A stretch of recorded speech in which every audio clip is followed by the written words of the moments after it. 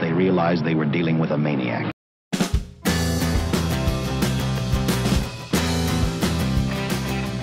Welcome back to the channel. Welcome to the channel if you've not been here before. My name's Gareth and this is Book, Songs and Love and Magic, and I'm going to do a wrap-up for October 2023. October 2023. Can't believe it's October already. Well, November already, because that's when this is going up. So, yeah, it's been an interesting month. It's been a themed month, so obviously spooky season and all that. So there's been some videos that relate to that. And there's been the Occult Detective October, which I was very pleased to be a co-host of. So I came into the co-hosting of that event quite naively. I didn't know that many examples. I knew some of the famous examples, but I was definitely helped out by the other co-hosts. And it was a really good event. And it was created by MJ at Reading This Life, and there was loads and loads of other co-hosts. And it was a really good event, so hopefully it'll be done next year as well. But there'll be references to that event throughout this video. And I did some more on the Historathon, which I'm also co-hosting. But let's just talk about a couple of stats before we talk about the videos I've done. So I've now read 74 books this year, according to Goodreads. And that's gone beyond my challenge of 70. So it's quite cool in a way. Although part of the reason why I've gone above the challenge is that I haven't written anything, which I thought I was going to struggle to do the challenge this year, because I thought I was going to write the next novel, which is a bit of a shame. So in some ways, you know, I'm reading, which is good. But in other ways, it would have been quite nice if I was struggling to reach that number because of writing. So there we are. That's not happened. But I've read 74 books anyway. And looking at the channel, a massive thing happened this month, and I went above 1,000 subscribers. So I celebrated with a big 5-hour live stream with lots of guests, and it was a wonderful time. Very grateful for the guests that came on, and including my daughter, who was very nervous about doing a live stream, but I think she enjoyed it. And yeah, I've now got 1,023, which is great. So it's still building, which is wonderful. So thank you a lot for that. But it was wonderful to see that happen, and it actually happened during another live stream. So I was doing a live stream with MJ at Reading This Life, and that was really cool. Nice kind of moment of excitement when she looked at her phone and said, "Gareth, you've just reached 1,000." So that was really awesome. That was a really good chat as well. That was a 4-hour chat as well. So some marathon live streams in the last couple of weeks. And looking at that side of the analytics, which I don't normally look at, but I looked at it because I went over 1,000 subscribers. I actually looked at my analytics for the first time. And according to that, there's been 3,725 hours of viewing, which is pretty cool. So, again, thanks for that. Let's talk about what videos I've filmed. So I started off this month with the afternoon tea book tag. And that's when I literally held up a big bag of tea bags, Tetley tea. And I talked about my mug with me and Kermit playing together. And it was quite a nice tag that I just found online and just did that version. My version. I did a video that seemed to get quite a nice response, which was about pace and structure in novels, and whether or not you want to be pulled in straight away, or whether you like slow burns and that kind of thing. So that was quite a nice video to get some feedback from. There was a bit more panic poetry for PAX. I did a little short video about the fact that I was starting to read the Saga comics, so I'm going to talk about that in a minute. I did the Q4, the fourth quarter to TBR kind of thing, possibilities video for the Historathon. So that was a really cool thing to do, and I'm going to be looking at that kind of thing in November a lot. And I did the science fiction film booktube tag, science fiction film booktube tag, which was a lot of fun. I really enjoyed doing that one. And that was from Man with a Hat Who Reads.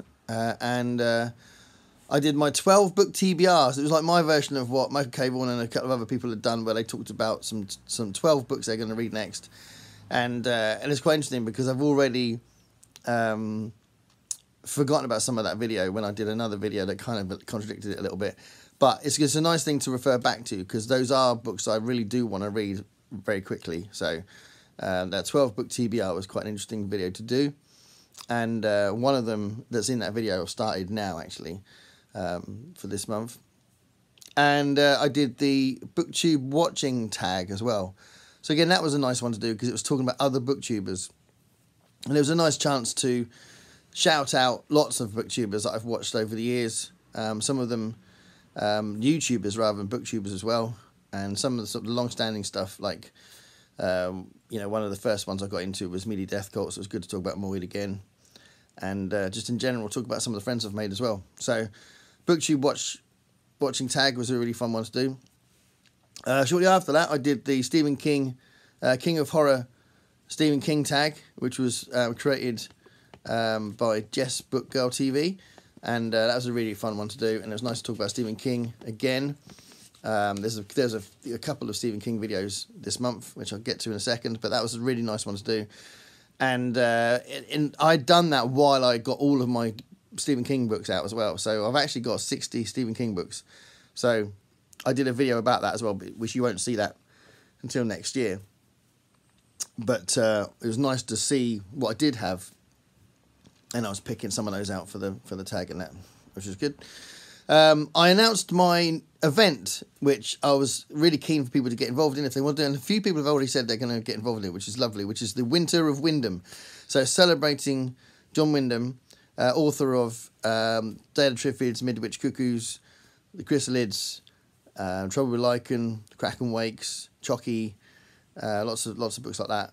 And I did a little video about him and what I might read, and just talked a little bit about some of his books. So that was a really nice thing to put up, and I'm really looking forward to reading some John Wyndham in the winter. So December, January, February, and I'm really pleased that a few people have got behind that, because I think he's a great author. So it's nice to celebrate him. So that was really nice. I did a book that had a couple of reaction videos, which was my video on physical books. So it was a video that I wasn't intending to trash ebooks and say, you know, because some people say, yeah, but I like them for this reason. I absolutely get it. And there's lots of reasons why ebooks are brilliant. And, you know, lots of people said that it's really good for their eyesight because they haven't got as good an eyesight anymore. And I'm sure I would love ebooks for that reason at some point, because my eyes are bound to go at some point. So, you know, I didn't intend to just that, but I felt like so many people had said that kind of thing in videos about the advantages of ebooks, that I felt like I wanted to do this extra point I didn't think was being made. So what I could have done is talked about those things first and then said, but in addition to that, I wanted to say this. So it looked like I wasn't being positive at all about ebooks, which I didn't mean to do, because I don't read ebooks, but I totally get why people do. So anyway, it was nice to see some of the reaction videos, and they were very respectful and lovely and all that, and very complimentary in places and all that, which is lovely. But I just wanted to talk about the physicality of books and how the specific book is tied in with your relationship with the story. So if someone had a different edition in their hand, or even just a different copy of the same edition, that's a different book. So that's kind of what I was trying to get at. And it wasn't a nostalgia thing, because the book I started with was the book that I was currently reading, which I'd spent ages reading because I kept falling asleep, and I'll talk about that in a minute. But yeah, there's one book that took me ages, and it wasn't a particularly long book. And then I did a video which was the epilogue for my big unhaul. So there's actually 10 videos about my big unhaul, when I got rid of 300 books. So about was it 8 or 9 boxes full. And that is going to be followed this month by the proper start of the library tour, because I got all the books out, and all those books that I kept, I was showing you what I had, so I thought I might as well continue with that and do some themed videos about that. So that epilogue was really fun to do, because I was just talking about what kind of collection I'd want, what kind of book collection I was going to have now, because I'd changed my attitude a little bit, and I wasn't trying to have the greatest collection ever, but just what I felt I needed to keep. So it was a different kind of approach to having a book collection. And then I did my top 5 Stephen King books. So that was definitely for Halloween, and I really enjoyed doing that. So I had done a Stephen King video a while back, probably about 18 months ago or something. But it was nice to do another one and talk about how I currently felt about my favourite Stephen King books.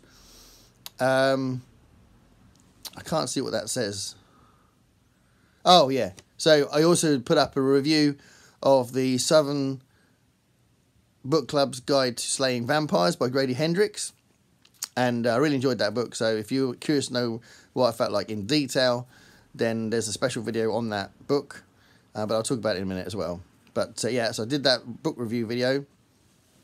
And then I did my announcement of my take on the Read What Your Own challenge. So after me saying in videos that I couldn't do it, that I respected the idea of it, and I really wish I could do it, but I couldn't do it because it wasn't a pleasurable experience last time, I came up with a way of doing it that I thought would work, that would suit me and would still be completely in the spirit of concentrating on what you had and not buying any books for a while. So so that one went up, and yeah, I was quite pleased with that. So that's where I am at the moment as far as buying books and all that sort of stuff. So let's have a look at what I've read. As I said, it was Occult Detective October. So the first thing I read was a gift from Roy Reads Anything. So this is a really lovely thing that he gave me, which is The Secrets of Dr. Taverner. Taverner. I'm going to say Taverner. The Secrets of Dr. Taverner. And this is by Dion Fortune. And this is like an old example of occult detective fiction. And I really enjoyed it. They were like little short stories. They're like little vignettes, little cases. And it was just a really nice book. I really enjoyed it. So it was a bit of a surprise. Didn't know what I was going to think. And really appreciate getting given it. He sent me this and a couple of other things. And I haven't got to the other things yet, to be fair. And I've run out of time in the month, but I'm going to try and read them before the end of the year. But this was really cool. So, yeah, a nice way to start the month and a nice way to start the event. The Secrets of Dr. Taverner by Dion Fortune. Awesome. Thanks, Roy. Then I put the Occult Detective October aside for a second and started the Saga books. So I found these quite cheap. It was £1.50 I found them. So I bought these first two copies, and I'd heard about them for years, and I thought I'd give them a go. And I really enjoyed them. I thought they were really good fun and really different, and gave me a little bit of Farscapey vibes, which is probably why I loved it so much. But it looked like there was going to be this ever-expanding universe being created by Brian K. Vaughan, the author. And I liked the artwork, and I just thought it was just a really cool example of really interesting graphic novel stuff with a kind of a big sort of epic plot. And yeah, it's just, I'm really intrigued. So I'm looking forward to reading the rest of it, and I'm going to read the rest of it. I'm going to try and aim to buy one a month next year. So I'm going to buy, so I need to get the third one. I did have the third one lent out library, but I put it back for some reason. So I still need to get the third one. But the first two, really liked them. So that was a nice new thing for me to read. And then I read something that was very special for me, and I went and splashed out on them, and they are in the original five separate comic editions, but you can get it as one big trade paperback graphic novel, and that's Harlan Ellison's original script of The City on the Edge of Forever, which is the Star Trek episode he wrote, which is one of the most popular episodes, where they go back in time, and basically Captain Kirk's got a big dilemma that is really upsetting him through the episode, and it's really good. It's really interesting. This is because there's some differences in it that are quite significant differences that kind of challenge Gene Roddenberry's attitude to Star Trek, and it's a little darker. And I think it probably would have been fine now, but because Gene Roddenberry had quite a very specific idea of what his future was, he wanted his future to be. He didn't like what some of these elements in Harlan Ellison's story, so he got them changed. So Harlan Ellison famously wasn't very pleased about that, but he wouldn't be very pleased with anything like that, so it makes sense. And it was just a really, really cool read. So that was nice to have, and the artwork's brilliant. The artwork is absolutely brilliant. So yeah, that was a really nice addition to my reading this month. And then I went back to the Occult Detective October event and read Broken Homes, which is number 4 in the Rivers of London series. And it was a funny one, this one, because about halfway through I thought, oh, this is nowhere near as good as the others. And then it started picking up. And then the last sort of quarter of the book was really good. And it really made up for what I felt was a little bit meandering and not quite as tense and gripping as the other books. So it definitely made up for it. So for me, the series hasn't had a weak spot. And I'm going to read book 5 soon. So yeah, really cool. I really enjoyed it. So it was nice to come back to it. And the Occult Detective October gave me that excuse, because it's literally about a police constable who is a wizard and is like an apprentice training wizard who's part of a department in the police force that deals with the occult. So yeah, it fits it really well, and it was good, and had quite an emotional punch at the end of it as well. So yeah, so that was that one. And then I read The Southern Book Club's Guide to Slaying Vampires, which is a fantastic book. I really enjoyed it. It's my first Grady Hendrix book, and it was really nice to get so much pleasure out of it. It was also read during my half term, so I spent an entire day just stuck on the book, which is really nice. I love it when I can do that. So I read 350 pages in one go, which is also a testament to how good it is, because I didn't want to put it down. And then I read the last 50 pages on the train to Bognor, I think it was. Yeah, it's really, really good. I did a full book review of this as well for Halloween. So if you're curious to know more about what I thought about it and why I liked it, then have a look at that video. But yeah, it was really good, I thought. And I really definitely like the way Grady Hendrix writes, and I can't wait to read more by him. Okay, a few things to finish. So I also finished the 3rd book of my Ray Bradbury deep dive. So this is a reread. I've read this a few times, but this time I did it knowing that I was going to make a video about the book. And there's a video about this book coming up on the channel very soon.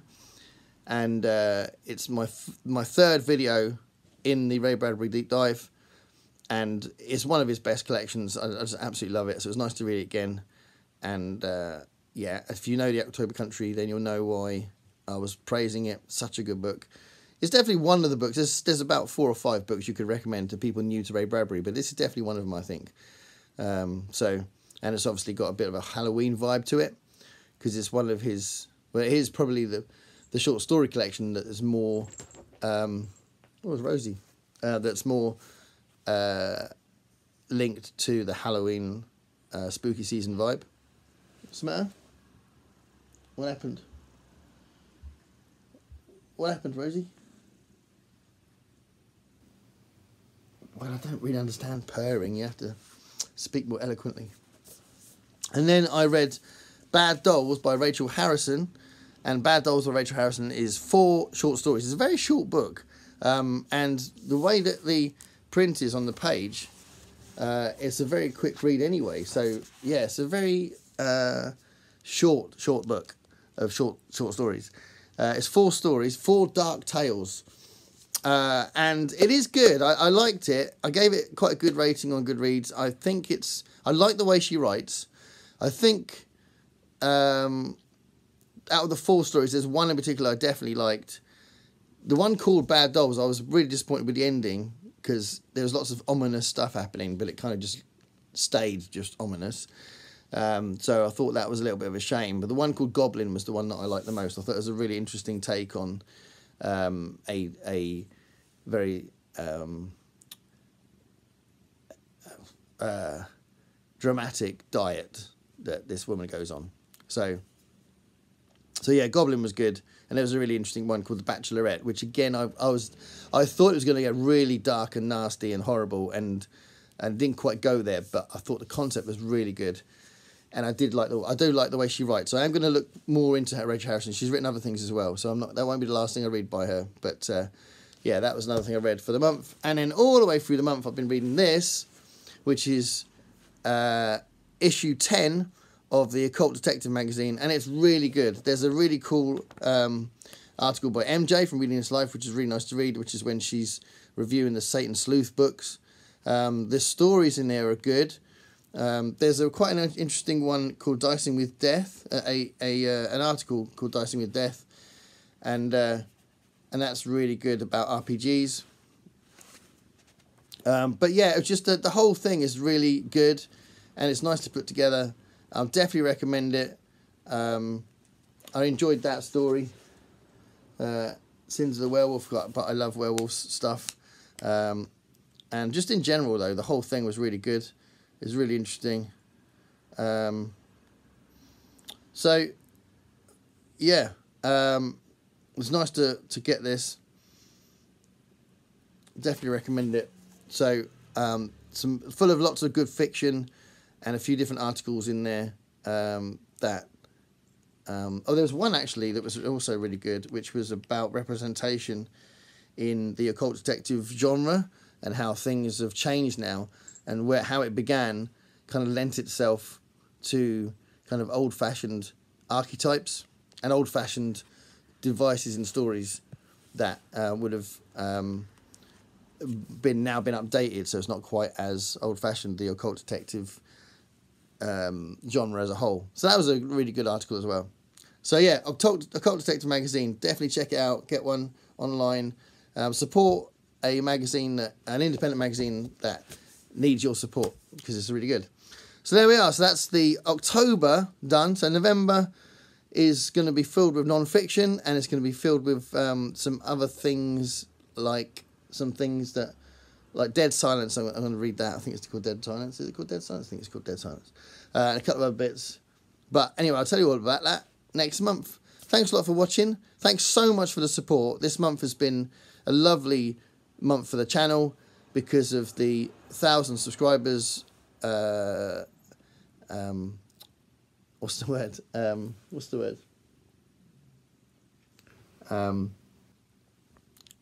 Moment. That wasn't the word I was looking for. But milestone. That's it. Milestone. So thanks for that. And just in general, it's been great, like doing live streams with people, and I'm going to do more of those, by the way. I've really enjoyed them, and getting all those guests in, and for the first time being in control of bringing guests in and out was quite fun. So I'm going to do more of that, and there's a couple of things I've got in mind. So yeah, we'll see how that goes. But in the meantime, thank you so much. Please comment below on the stuff I've talked about that I've read, and tell me what you think about that stuff. And I'll speak to you soon. Thanks a lot. Bye.